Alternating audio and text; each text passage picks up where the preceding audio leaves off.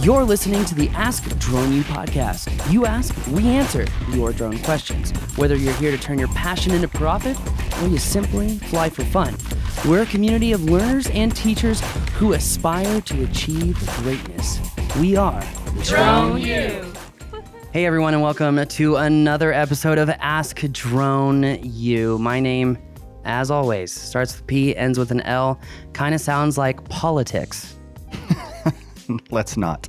Agreed. And I'm Rob, and happy to be sitting here in this chair, hanging out with you guys. Thank you for spending a few minutes of your day with us. We appreciate it very, very much. Definitely. And if you would take a second to leave us a review on iTunes, Apple Podcasts, Spotify, Stitcher, wherever you listen to the show, please just leave us a quick review. We would really greatly appreciate that. Today's show is really going to be focused on answering a question about when you're having trouble flying a particular aircraft due to interference. Is a cellularly operated drone the way to go, or is maybe kind of working back to basics and seeing if you can create a better environment to fly? So very interesting kind of question for today, Rob. Yeah, I would imagine there's a lot of people that actually have this issue if they're flying in similar situations, which I'm sure a lot of people are. So hopefully this is going to be able to help a lot of you. Yeah, hopefully it will. If you have a question, don't forget, go to askdroneu.com. And whether you're augmenting your business with the drone, or you're trying to start a business with a drone, or maybe you're just trying to be a better pilot, don't forget to check out the Drone U community, right? It's the only one with 36 deep dive classes. That's the biggest online library of drone classes on the internet. But also we have a community that's now in application form. We literally built our own social media platform. That way your data won't be used against you. Anyway, on that bombshell, which there, as one review put it, there are no bombshells, and I would respectfully agree. So anyway, so that's... Stop saying bombshell! Yeah. After reading that review, I'm just like, okay. But anyway, hey, you know what? Was that the last bombshell? I'm not sure. No, probably not. Who knows? You know why I say that? No, I don't actually. It's because I grew up watching a lot of Top Gear, and it's what's his name? Oh gosh, don't forget his name while you're recording the show. Crazy Brit. Jeremy Clarkson. It's pretty much how he ended every show, and I like it. Was it a bombshell when he actually said bombshell? No. Oh. Nope. Maybe it was to some Brits back then, but definitely not now. So, but anyway, let's get into today's question, which is brought to you by, we've got some trainings, actually some in-person trainings. Actually, I'm very excited to see many of you, as I love in-person training just as much as all of you do. Good news though, we are going to be adding actually kind of a new format of trainings. This is something that we were working on pre-pandemic, but we're just going to go ahead and go for it. So we haven't scheduled these trainings yet. They're probably going to come online here for August, and we're going to kind of go where the weather takes us, literally. So we're going to focus on offering our core trainings, right? Our mapping classes, our flight mastery classes, our operations classes, but we're going to also offer additional classes on top of that. So we're going to make this more of an experience mission-based training.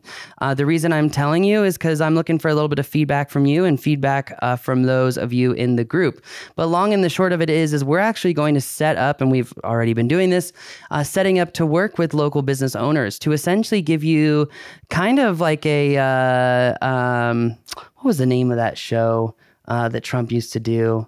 The Apprentice, where it's kind of like where you're tasked to produce media, to produce drone jobs, but you're trained on how to do it first, and then you go do it, and then you're given feedback on it. So it's kind of like the ultimate feedback loop, the ultimate training, right? It's not just exercises, but exercises, missions, and then kind of going through those missions, going through how to deliver that data, and so much more. So these experience-based trainings will have different bends. Some of them will be creative, some of them will be technical, and some of them will be both. We have an exciting new partner to announce that we're working with on these trainings, and I just hope to see all of you at these trainings because, you know, Rob, oftentimes people say all the time how much fun that they have at these trainings and how they love the mission aspect of it, especially the fly-in, how the fly-in is nothing but missions, you know? Well, we're kind of taking the fly-in and kind of going mobile with it. So very excited. I know Rob's like, why are you talking about this right now? Because I'm excited about it. We haven't gotten it on the site yet, but just want to let all of you know they're coming. So it's going to be fun. I think it's going to be a blast. Hello, Drone U. I am Arturo from Bogota, Colombia. I have to do some work with the local government here. I need to go down as low as 20 or 30 meters. Since this is a pretty crowded city, we have lots of interference and we have Wi-Fi connections. So I keep losing signal at 200 or 300 meters, no matter if I am on 2.4 or 5.8 gigahertz. So do you think it's better to try to switch to internet connection like 4G LTE? If you think that is the case, what is the best way to do this or the best model that I could acquire for a price similar to the Phantom 4 Pro V2? So thank you, and that's it. Thank you, Arturo. Super cool to be hearing from you all the way from Colombia. We appreciate you listening so much.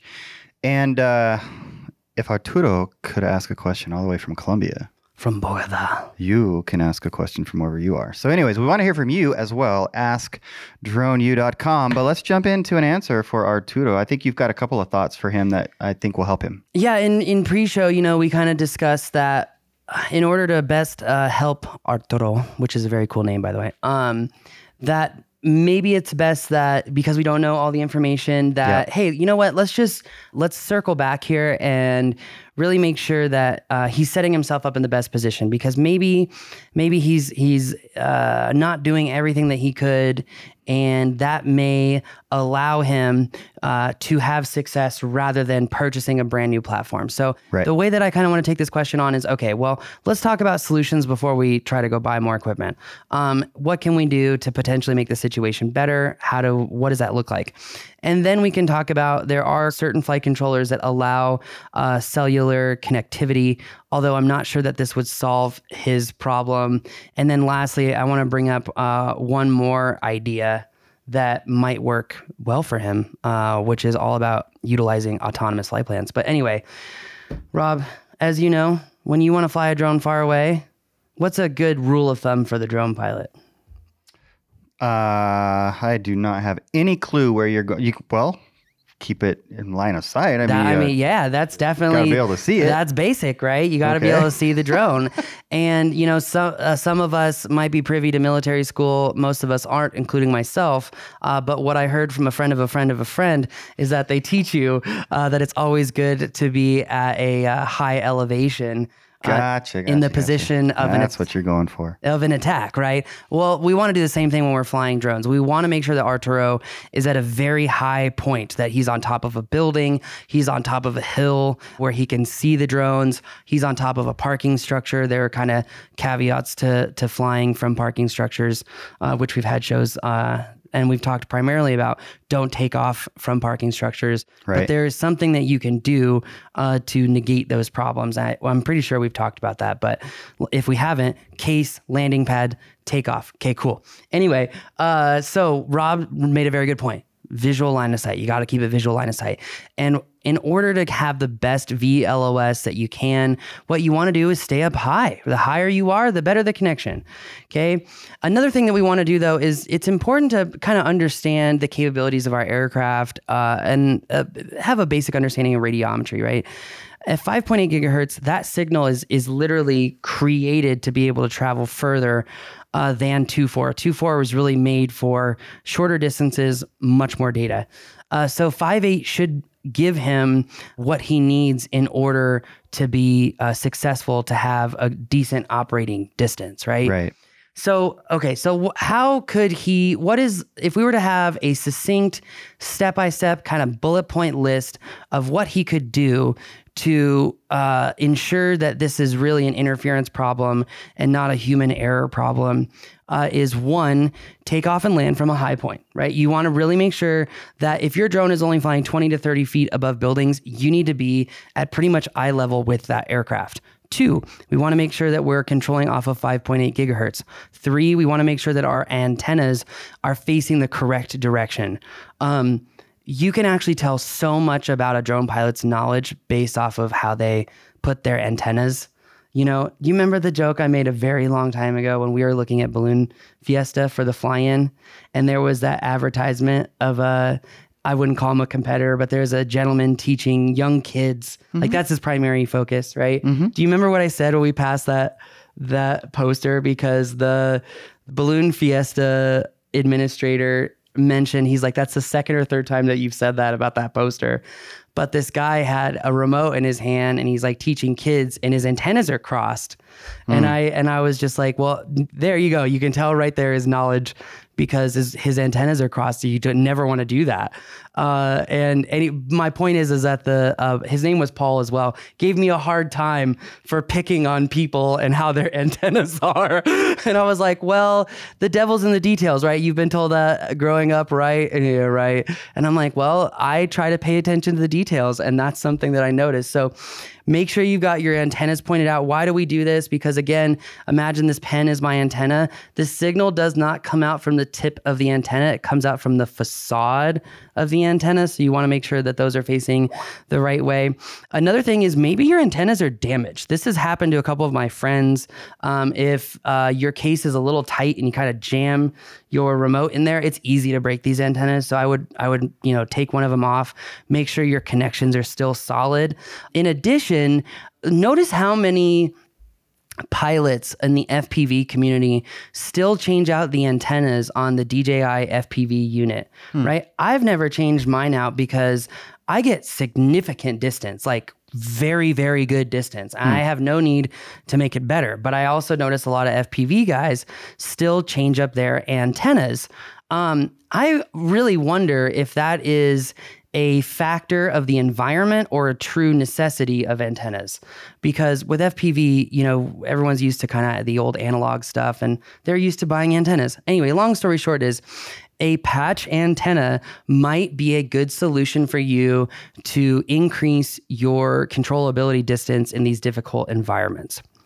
It's important to understand, though, with the patch antenna, though, that is a very directional antenna, and you've got to pretty much be literally pointed right at the drone with the antenna. You remember the tacos that we used to talk about all the time? I do remember the tacos. So that's another option for them. That's very true. Cheap, low-grade option to try to increase the distance. Now, what the tacos do to your signal is kind of take this wide signal and narrow your beam, which means you've got to be pointed right at the drone as well. But if you're at a higher position and the antennas are good, you're on 5.8, you are visual line of sight with the drone, i.e. there are not obstructions blocking the signal to the drone. At that point, if you are still having issues before you go out and buy a drone, what I would do is, it sounds like this particular deliverable that he has for the government is a pretty clear cut and dry deliverable, or a pretty clear understanding of a flight plan, right? Because you notice how he kind of alludes to he's got to cover a lot of ground. Right. He's flying really low. He's got to get some detail. Why not just fly an autonomous pattern and then walk with the drone to maintain visual line of sight? Which, by the way, he is in Colombia, and we don't know that he has to maintain visual line of sight. Well, okay. But from a standpoint of good connectivity, it makes sense. Yes. Right? Yes. That's the point. Yes. So I just don't want a review telling us they're talking about Colombia. Right? And there are no drone rules in Colombia. We don't know if there are. They have their own set of drone rules. Yeah. Anyways. Yes. Thank you, Rob, for always pleasing the. Yes. Thank you. I knew that would drive you crazy. Anyway, it's okay. We're all human. I need to grow. So that said, that's so funny, but you're so right. Yes, we're not speaking regulatorily. We're speaking about the necessary means of operating these aircraft and the general rules of doing so. In the most effective way. Yes. Correct. Yes. Which is really funny because I've actually never put those two together, right? FAA here in America, you're on a visual line of sight, right? Why? Well, because the remote needs visual line of sight, guys. You got to be able to control the thing. Anyway, Okay, I digress. And you're probably bored at this point. So what I was saying is if he can fly an autonomous flight line, I would walk with the drone to maintain a better signal with it. If he is really flying that low, should be easy to stay with it. And then if he does need to go to a cellular drone, there are flight controllers that do allow for a cellular connection. I'm pretty sure here in the United States, the options to buy are limited though, that if I understand even with the one particular drone I'm thinking of, that you've got to essentially like work with the manufacturer to turn on that feature. And I mean, the first drone that kind of comes to mind is the Autel series of drones. Because they use the Cube flight controller. Any flight controller that uses the Cube is GSM enabled, meaning it's cellularly enabled. You can control it from a cellular connection. But if he's seeing that much interference, I'm not sure that would solve the problem. He might want to, and here is another option, right? I know you say you have to fly super low. Well, if you think about Wi-Fi, especially home-based Wi-Fi, you really have a dome of effective range.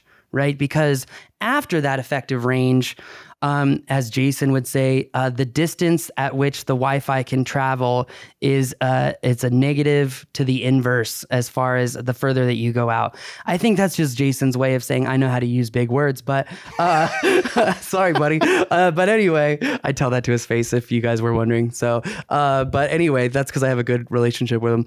My point is that if you fly higher, and you can utilize a different drone with a different focal length, you might not need to fly so low. And if you don't need to fly so low, you could really inhibit a lot of the potential interference. So here's what I'm saying, right? You fly with an Inspire 2 X7 50 millimeter camera, your field of view goes from this to this. And you might be able to fly at 100 feet with the same essential photos as you would with, say, a Phantom flying at 25 or 30 feet. For a lot more money, though. Yeah, it would be a lot more money. But I mean, as soon as you go into cellular tech, you're talking 5 figures minimum. Oh, so Yeah. So, and also I know that the drones that I was going to recommend Autel, which I always hesitate with Autel because they still haven't added an attitude mode or essentially an emergency mode where you have full control of the drone in case something happens. But Autel does make very easy to pick up and learn drones. Like if you're used to flying DJI, it's easy and simple to move to Autel. They do use the Cube. I'm not really sure which of their aircraft, though, you would be allowed to access the cellular capacity. So interesting. Lots of options. Yeah, there hopefully are some solutions in there for you, Arturo, because that can be frustrating when you're trying to get a job done and you continue to lose connectivity and just a pain in the butt. If it were me, I would be looking for parking garages. I would be going to the top of parking garages, put my drone on top of my case that has a landing pad on top of that, take off from there, cover the effective distance, find another parking garage. Yeah.